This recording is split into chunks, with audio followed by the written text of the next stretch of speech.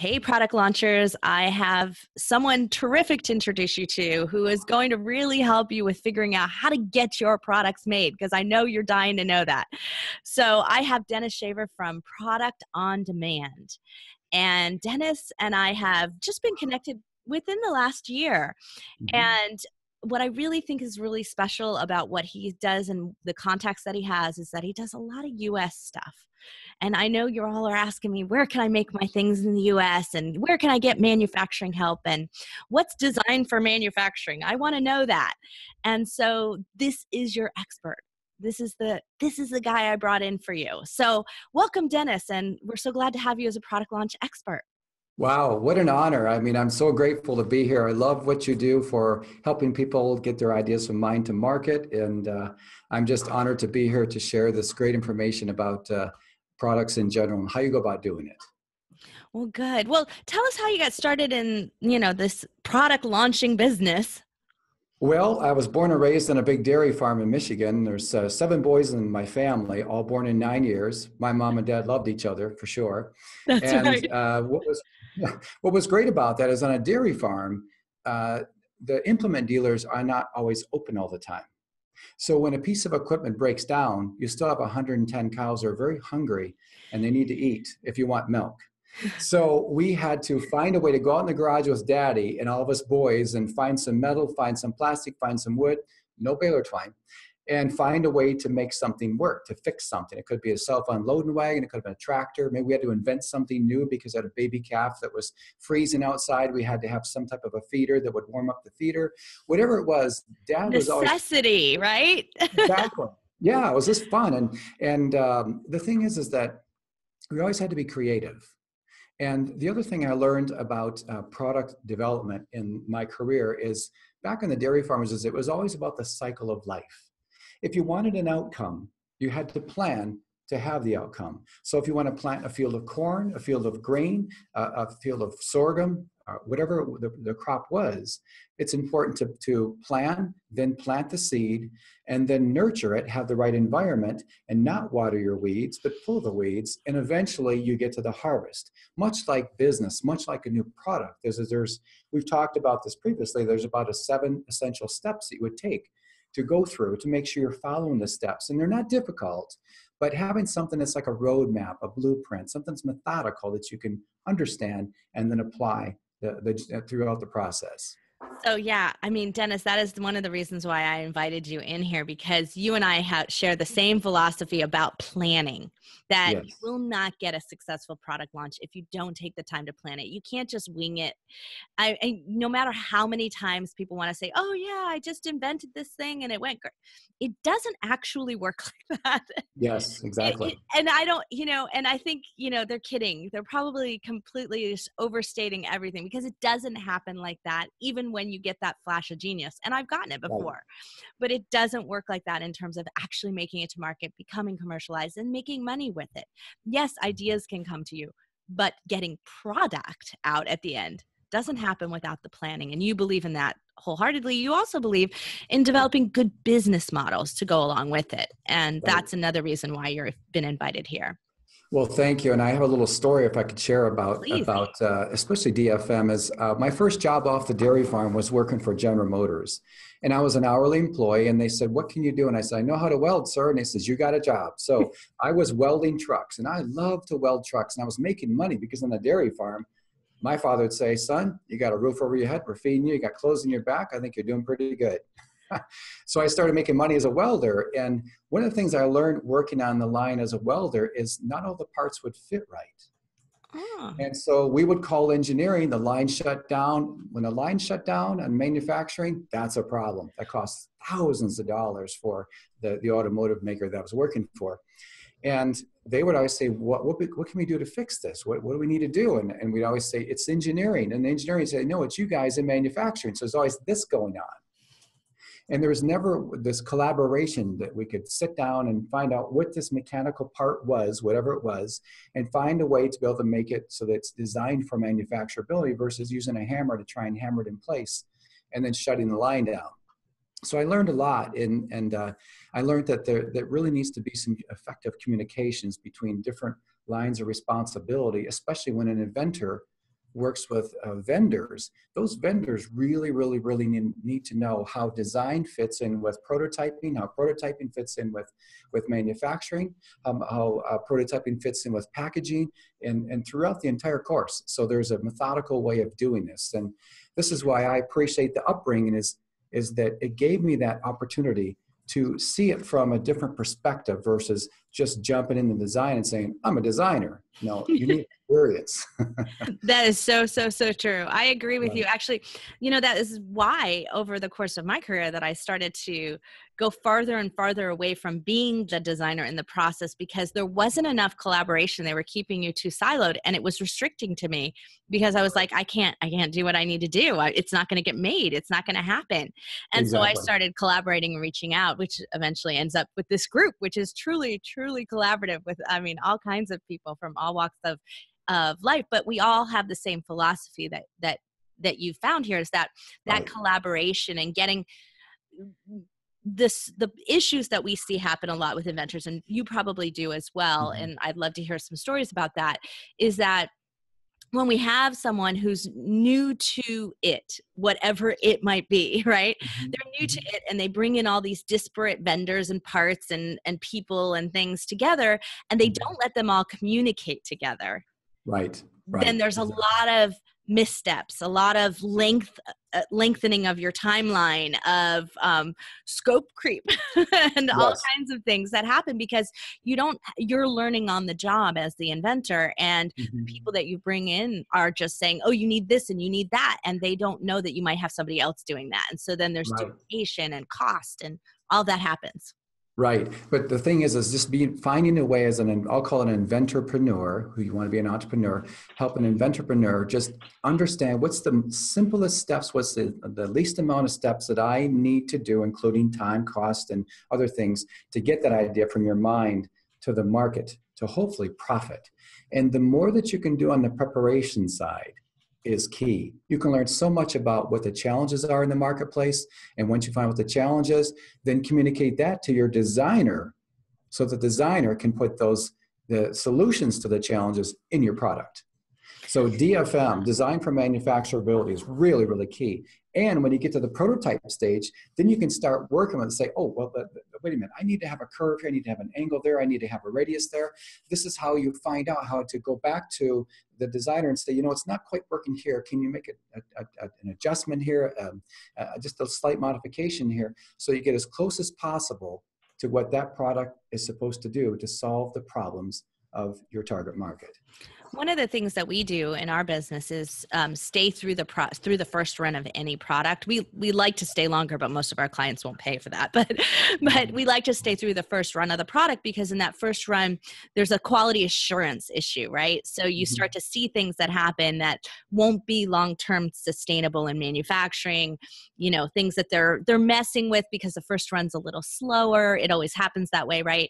And so we Yeah, want to make sure that the design's adjusted, but it doesn't happen that manufacturing takes away the integrity of the design in the process of making it streamlined and smooth for them, right? So you want to exactly. make sure they don't cause other problems. And so we keep our hand in that. It's we built it right into our fees because we were so, we're so concerned, and we saw that happening so often, is that like Mhm. either manufacturing get involved and it would change the design so that there was Mhm. an impact problem in the marketplace, Mhm. or it would have a quality problem long term, and then it wasn't sustainable from a manufacturing standpoint, or it wasn't cost effective and the costs would rise. Exactly. So the engineer needs to be able to collaborate with the manufacturing, whatever that is. Is it injection molding? Is it a CNC machine? Is it some form of a poured metal fabrication process?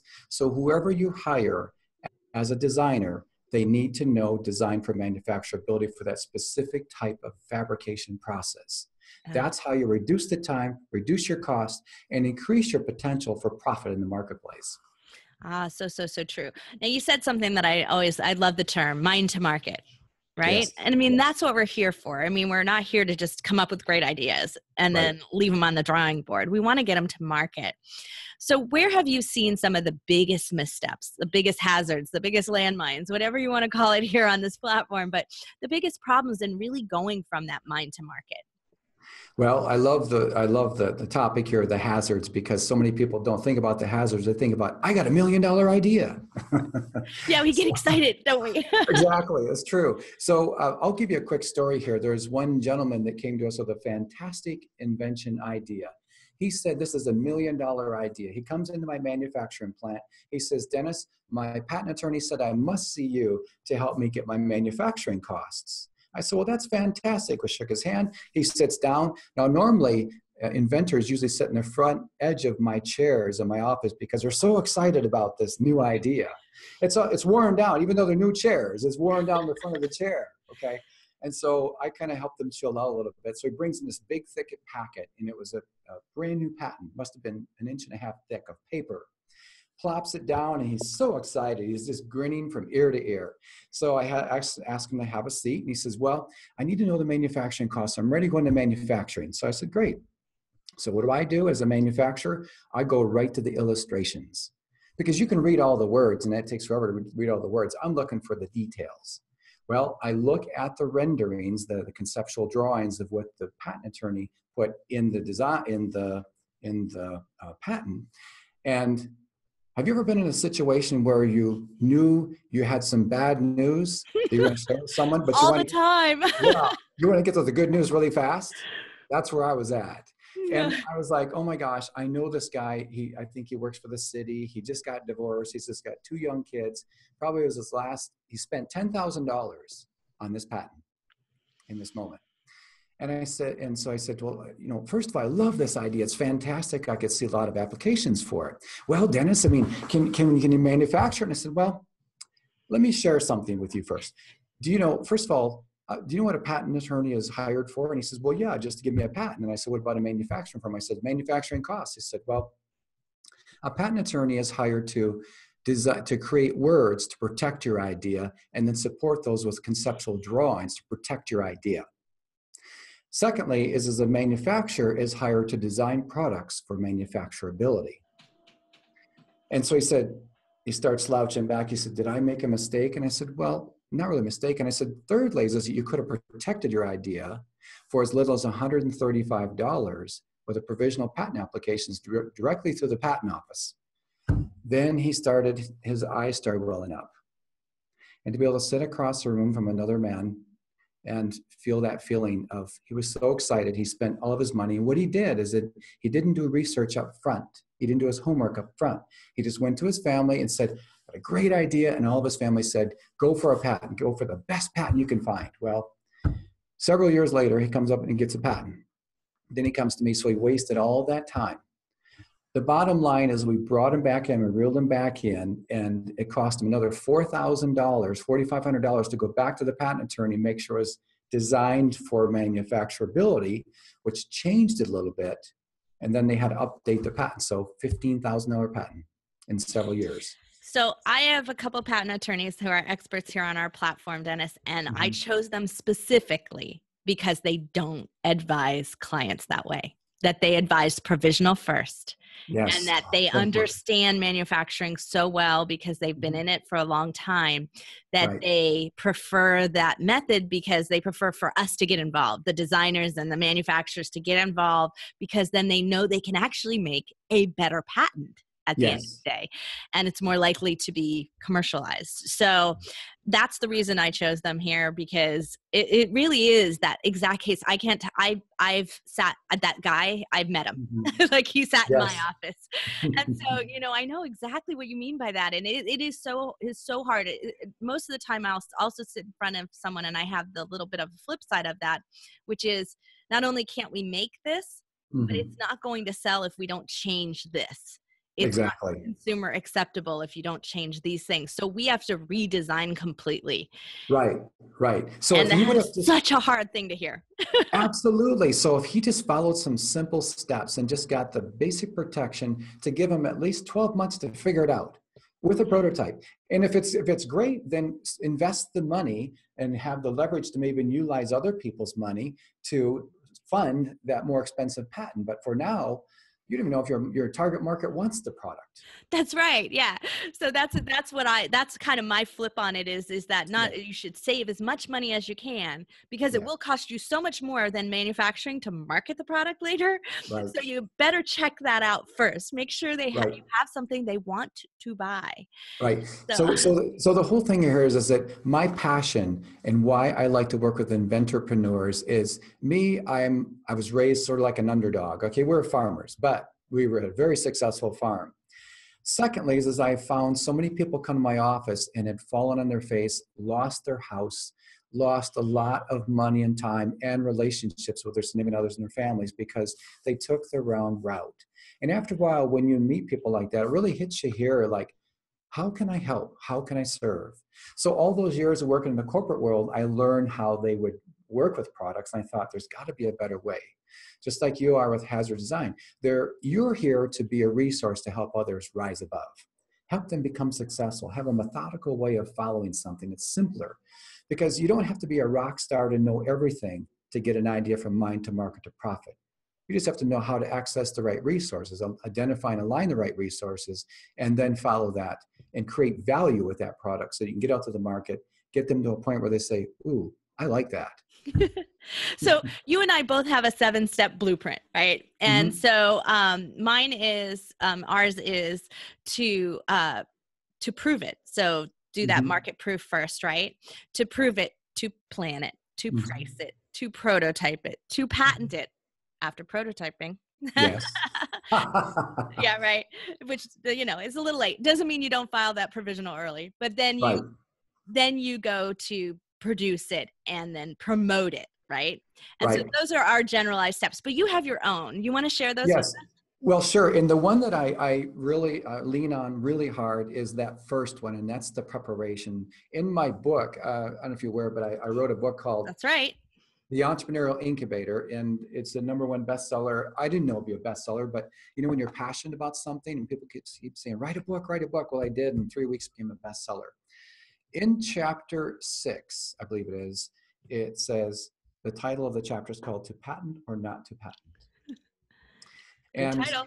yeah, thanks. And so many people think that they have to go out and get this expensive patent. Well, you don't have to patent an idea to market it and to profit from it. But if you feel you need to, there's various ways that you can protect it. So that most people that come to me, and you mentioned this, the patents after the prototype, and it's true because you gotta try it out to make sure it works first. Well, how do you know if it's going to work? Right. But it's okay as well to go and apply for a patent and get a patent and sit on it. Some people just sit on their patents; they don't do anything.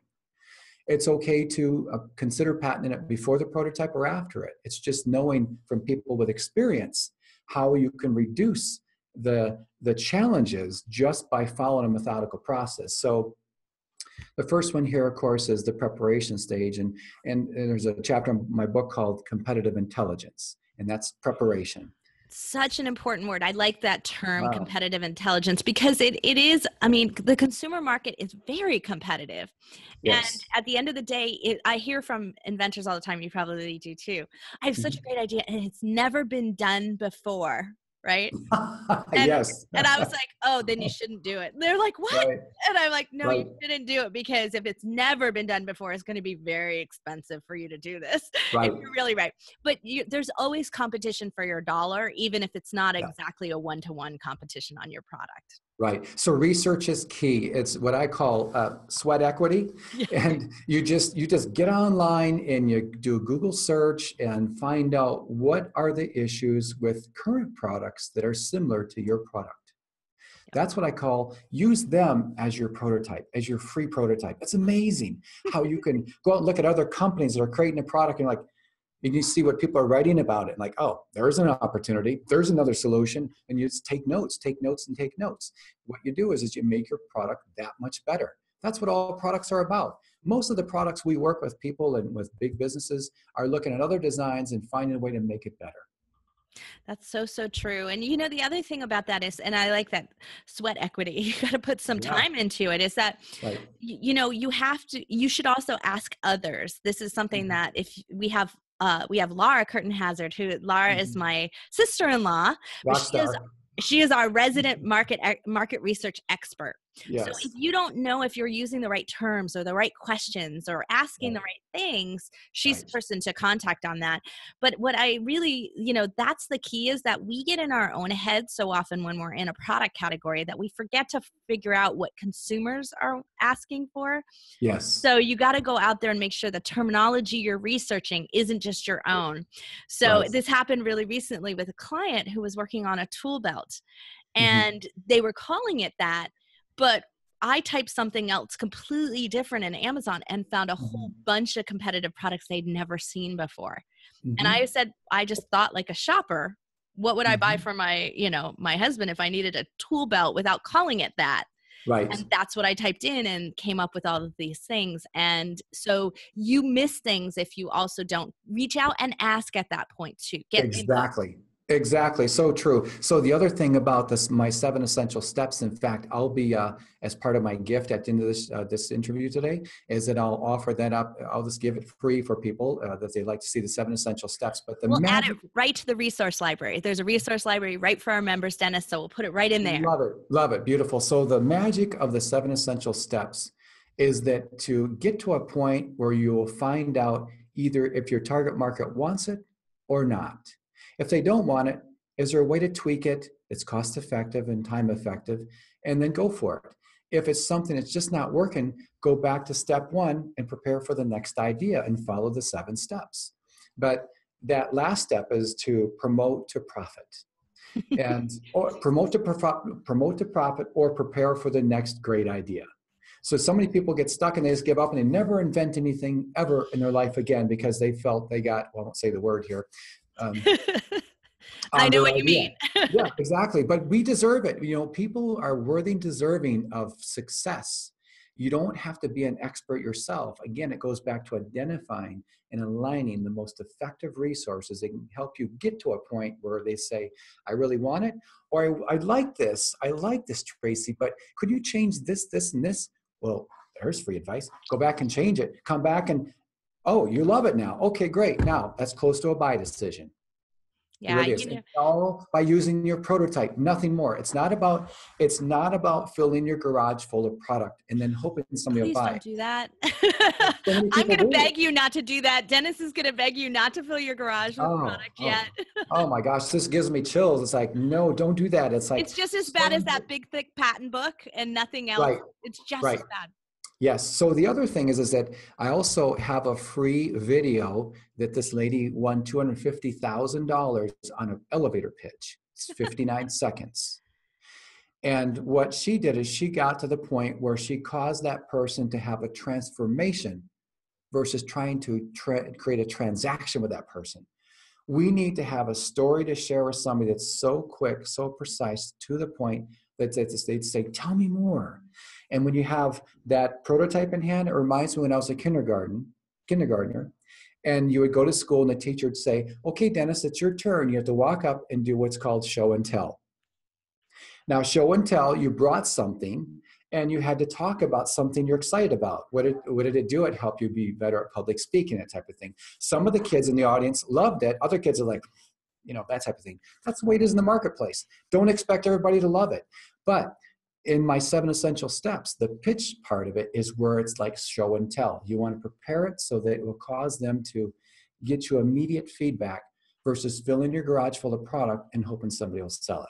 Oh, so, Or so buy it, true. I should say. So true. Well, we will put this video link straight into the blog post Mhm.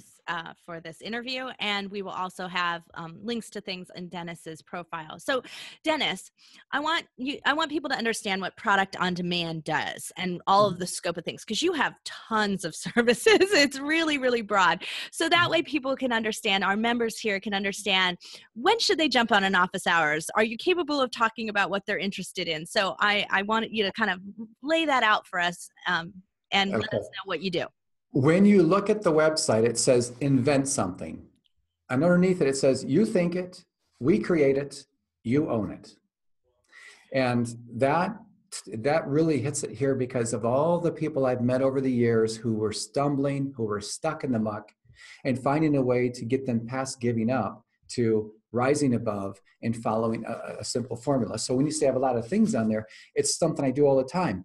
Design, prototype, And then once the prototype is figured out, then manufacture and then order fulfillment. So it's turnkey product development. That's right. Uh, Full service. That's what I want everybody to hear. exactly. Full And service of all the different aspects you need. the reason we do all of that in one is because we're responsible when we design your product. We're responsible to make that prototype right. We're responsible to make sure that that design is done right for manufacturing. If you want the manufacturing done here in the States, we have it at our facility. We have other support vendors who do pad printing, packaging, things like that to help us with our manufacturing. Also overseas as well. But we oversee the design. We also oversee the first articles to make sure the parts are right before you go into production. And then there's standard operating procedures and a quality control program put into place as well. So that's what we do. Design, prototype, manufacturing, and fulfillment. So when you're you've got your design, that's great. You can bring it to us. We'll still look at it and see if it is designed for manufacturability. If it's not, we want to make you the hero and make some suggestions. That's right. Gentle suggestions on how to move it. But now you also have a lot of capability, and I just want everyone to be really clear on it. You have a lot of engineering capability as well within Oh you. yeah. And so, yeah. Design. Yeah. So engineering, we've done engineering back when they had 2D designs, and this was in the 1900s. Yeah. I feel ancient like that too. Yeah, we used the AutoCAD back in the day and used to Yep. print off paper and have a 2D design, but now it's 3D design. So what we do is rather than you spending the money to go into manufacturing and even prototyping, is that you can look at a design and design it for manufacturability. You can test it. You can say, okay, this is a plastic I need. So we can introduce a certain type of plastic, test it, finite element analysis, FEA, do some various types of testing for molding to see how it might act in those further processes in the design process. That's brilliant. I love that. Yeah, I love that too. And this is something that I want to really raise the point of, is that there are lots of, and Dennis just defined it, FEA analysis type companies that you can send your rendering, your drawing into, and they'll give you information back. And I want to say that I have never found that to be successful when you do a send out. When you utilize someone who's going to make it, or someone who's design oriented and engineering oriented and understands that, there's a lot of results that come back from that say you should overbuild this and overmake this. And someone who knows how to make things understands where that limits are and say, okay, we do need to beef some up. This is an indicator, but it's not telling us to like overbuild this thing and add this much plastic and this much parts. So utilize someone who actually knows who's going to make it to give you a sort of critical analysis of the results of any FEA. Right. Now, many inventrepreneurs, especially aspiring first-time entrepreneurs, are not sure of the questions to ask. And also, I'd like to place on your site as well as there's a chapter called Outsourcing 101. And many of the questions that you would want to ask a vendor to qualify that vendor. So some people say, Dennis, I don't know anything about this, so I'll look dumb in front of people. It's like, no, we're gonna help you bone up on what needs to be asked here, because you're the boss. This is your idea. And they are the ones that need to convince you that they're the right ones you need to go to get the service done. So I'd also like to place those questions on there as well. Sure, we'll put that right in the resource library. But, I think that would be an excellent office hours topic as well. So I made a note here. So I think we should add that to your office hours topic areas.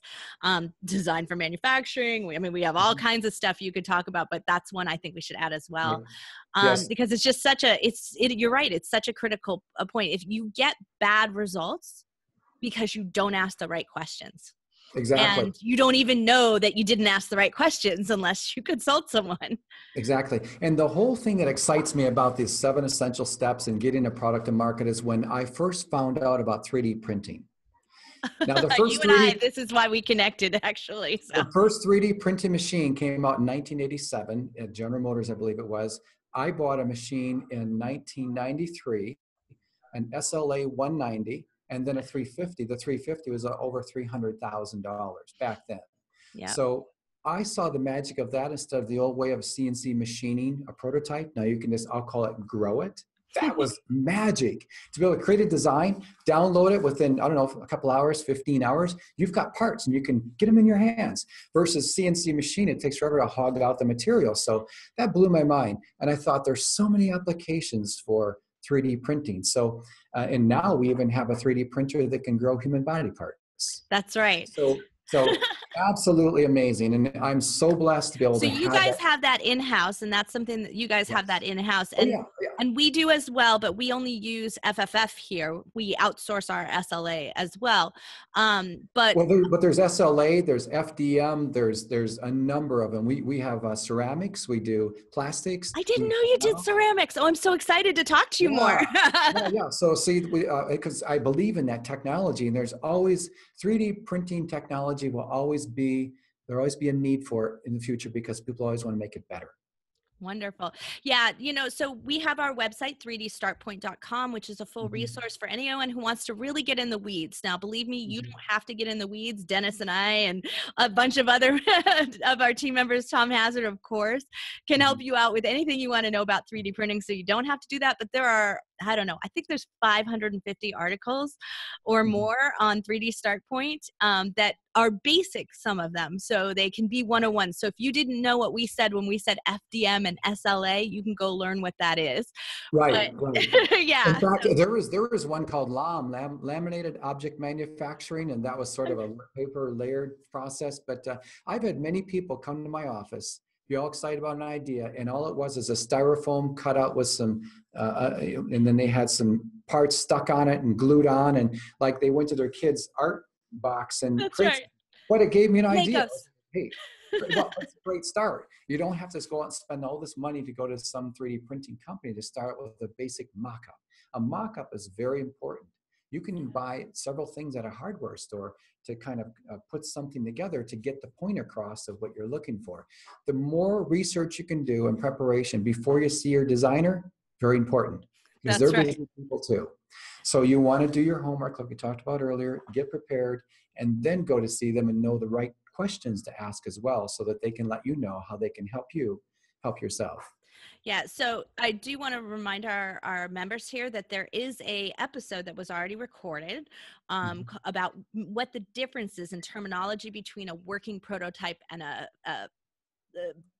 I'm going to call it a mock-up or a Mhm. prototype that is for an appearance model prototype. All those define. Tom Hazard did a great job of defining those so that you just have some working vocabulary and language so that you're sure. Because when we say prototype, that means a whole lot of things. And so you Mhm. want to know what stage of prototype and what you're talking about. That mock-up stage to communicate your idea is a really Right. important early stage. Right. Here's another thing. We talk about DFM, design for manufacturability. Sometimes you'll come across an engineering firm and they do just industrial design, sort of like Yeah, the conceptual look of what would be like a cool Corvette or a cool toothbrush or whatever, a cool dog toy.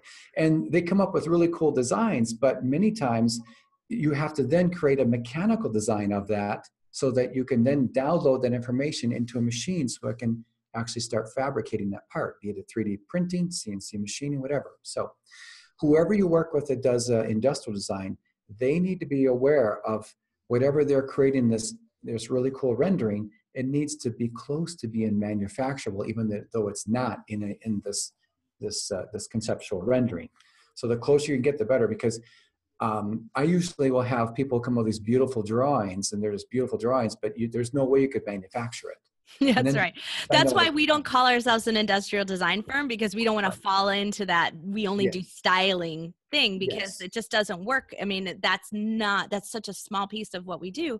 And right. I know that that's the same case for you as well, which is why you're here to help out our members. So, Dennis, before we wrap up, is there Mhm. anything else you really want our members to know about what you're going to talk about in the future? What kind of questions they can ask you? And then, of course, I'm just going to say right now, go to his profile and connect directly if you are excited and ready to just talk to him now. Yes, definitely. And I would say, throw me the questions. You deserve it. Remember, a competitive intelligence is important. Find out the answers, ask the questions. You'll learn a lot. And the thing is that I will do whatever I can to help you with that 7 essential steps. So important to follow that. It will keep you on track, keep you on a path. It'll keep you going on the true north of getting your idea from your mind to the market to profit. And if that idea isn't something that's working, then at least you can go back and kind of find out why it's not working. If it's not worth it, get on to the next idea. So I would say, ask the questions. This is a great way to collaborate with hazard design and the rest of the team. Amazing the questions you can ask. Just ask the questions. So ask me, and I'll let you know however I can support you. I'm here for you. Well, thank you so much, Dennis. And product launchers, reach out to Dennis, ask him questions. His upcoming topics will be posted in the office hours area. And you can check anything out, his website, his links, all the things that he shared in the resource library. That's all in every single expert's profile, all the things that they shared, all the office hours they've done. So you can go to one place and find out, and you can binge on Dennis. Yes. There you go. Anyway, well, thanks so much, product launchers. Until next time. Thanks.